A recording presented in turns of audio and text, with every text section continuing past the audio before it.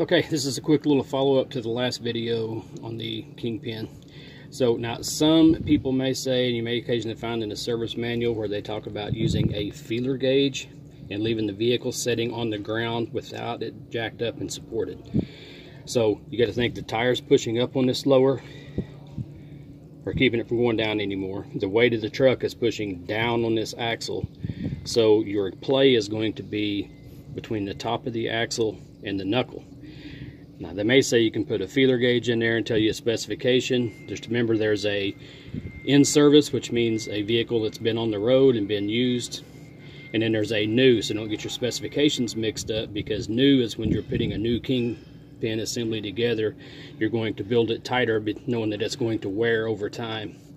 So there's two sets of specifications, one for the vehicle that's been used, one for a new Kingpin assembly that's being installed.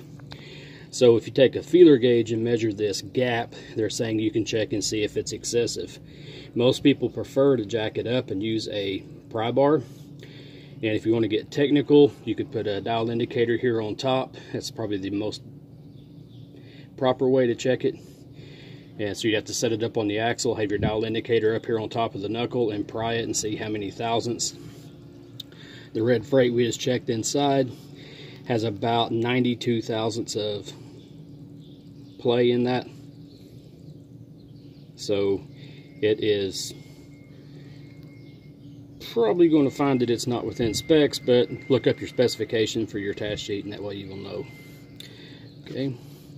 One thing, a little bit better vision here. I know this is last week's stuff, but this is that steering stop we were talking about with the square head and the lock nut here, and it's going to go and hit this machine place right here for the stop, to stop the tire from turning. Just a little extra while I was here.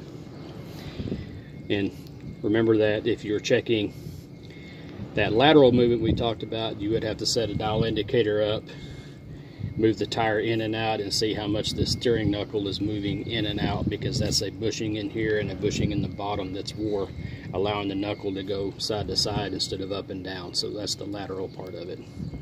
Lateral is, best I can tell, about 3 thousandths on the red freight. So that's your specification for the lateral. 92 thousandths for the up and down.